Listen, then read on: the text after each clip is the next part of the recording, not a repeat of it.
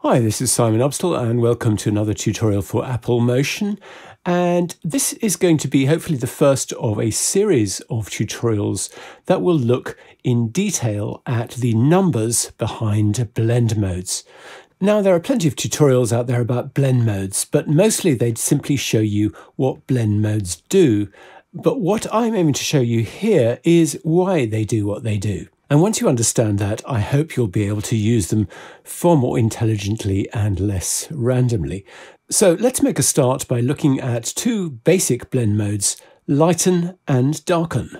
So the first thing to know about Lighten and Darken is that they are friendly names, or rather they're supposed to be friendly names, that disguise the scary maths of what's actually happening. In professional compositing applications, you won't find Lighten and Darken so much as maximum and minimum.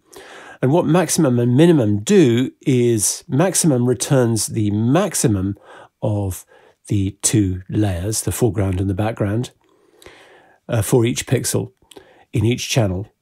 And minimum is the min function, and that returns the minimum of each pixel in each channel. So another way of putting that is this. So max means return the brighter pixel, min means return the darker pixel. So just to explain those two functions, if I have two variables, 0.4 and 0.6, and I use the maximum function on them, I will get 0.6, which is the larger of the two input variables. And if I use the minimum function, I will get 0.4, which is the smaller of the two input variables. Now, unlike most blend modes, the Lighten and Darken don't actually combine the pixels. They just decide which of the two values you're actually going to see. So there's no combine operation involved. And a corollary of that is that the order of the layers doesn't actually make a difference. The only operative thing is that you put the blend mode on the top of the top layer, but otherwise you can have the layers in either order and the result will be the same. And just to reiterate the point that all blend modes evaluate each pixel of each channel independently. So that's probably all a bit obscure, but let's just dive in and have a look at what this all means in practice. So here I've set up a gradient that's got 5 steps: black at the left, white at the right, 50% in the middle, 25% here, 75% here. And I've also got a black solid over the top of it. So turn that on, you see that's a black solid. What I'm going to do is I'm going to set the blend mode to Lighten, which we're going to look at first of all. And you see that with Lighten, nothing happens. And that's because the black is darker than everything else. So there's nothing for it to do. So a black pixel is 0.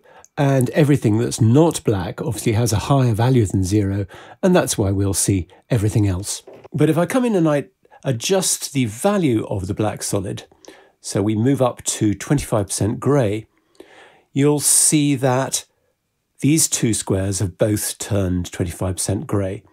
So we've asked the blend mode to choose which of the pixels has the higher value. And obviously 25% grey has a higher value than 0 black. So that's why we're seeing 25% grey instead of black. So if we keep going up, that's now brought these 3 blocks up to 50%. And then step up one more time, you'll see that 4 of them are turned to the foreground colour because that's brighter than all of those. And obviously if we go to white, everything will turn white because white is brighter than all the other colours. So that is Lighten, and if we swap it around and we use Darken, so bearing in mind we've got black at the moment, obviously black is going to make everything black because black is darker than any of the other colours. But as I move on upwards, you'll see that the other squares start to take on the colour of my colour solid. And when we get all the way up to white, we're not darkening anything. Basically what it's doing is evaluating every pixel and deciding which is the brighter of the two colours, whether it's this colour solid or the gradient. Now, I did mention that the order of the layers doesn't make a difference. So let's have a look at that in practice. So I'm going to set the blend mode of this color solid back to normal, and I'm going to move the gradient above it, and I'm going to set that to lighten. And then I'm going to come back down to my color solid, and I'm going to adjust the color. And you can see that although this layer is below and it's not got the blend mode on it, it's still adjusting this, still affects which pixel gets chosen, exactly the same way as when it was sitting on top. So now let's look at this with a real world image, this very colorful Japanese street scene. So I've got that on the bottom here, and I've got my color solid above it, and I've set the blend mode to darken, and let's turn that on. A moment where the color solid is black, so everything is black. So what I'm going to do here to make this a little bit more interesting to look at is I'm going to use the green. So I'm just going to make this green. I'm not going to use any of the other colors. So wherever this color solid is brighter than the other image, we're getting this green color. And as we go on up, you see how that works. Everything is green and everything else is effectively black, or rather it's a greeny black. So why is it a greeny black? Why have we got no other color in this? Well, remember that I said all the blend modes evaluate each pixel of each channel independently. So let's consider what's happening here. The red and the blue channel have a value of 0. And so therefore, in the red and blue channels, the value is always going to be 0. In fact, if you switch over to the red channel, you can see what I mean. There is nothing in the red channel. Similarly, if I switch over to the blue channel, there's nothing in the blue channel because this blue value of the color solid is 0, and that's the lowest value for those pixels when you compare the pixels of those two layers. Whereas the green channel looks like this, and then if we look at the RGB together, you'll see that the green of my color solid is supplanting the green channel of the image. So that is what happens when we use darken, and effectively we get this monochrome image, and it's actually really rather nice.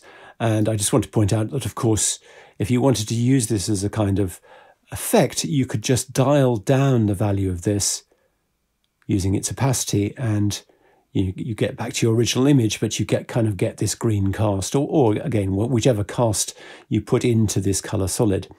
So that's a quite useful real-world application of this. So let's switch this instead to lighten, and you'll see that with my green set at maximum, it's only the very white areas of the image that actually show through.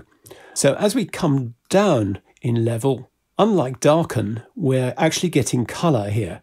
And again, the maths explains that. We're asking each individual channel to return the highest numerical value. And of course, what that means is that in the midtones, the colors starts coming through.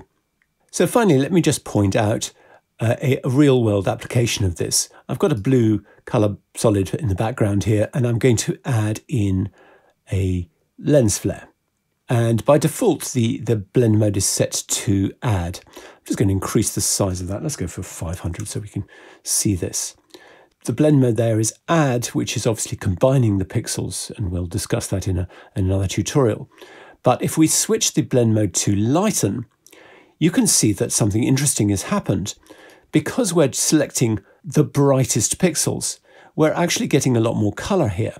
We couldn't really see that outer color when we were in the add blend mode. But in the lighten blend mode, as long as it's brighter than the background blue pixels, and if we can bring this down, you can see it even more clearly, that we're actually getting a lot more of the color of this lens flare, because we can actually keep whatever is brightest, and it's not being diluted by the background color as it would be with many other blend modes. So as you see, kind of knowing about the maths of this helps you to understand which blend mode to go with in a case like this. So hopefully that's a nice simple introduction to blend modes. Lighten and darken are probably the easiest to understand, and hopefully in future tutorials we can look at some of the others and get to grips with their numbers as well. So thanks very much indeed for watching. Hope to see you again soon.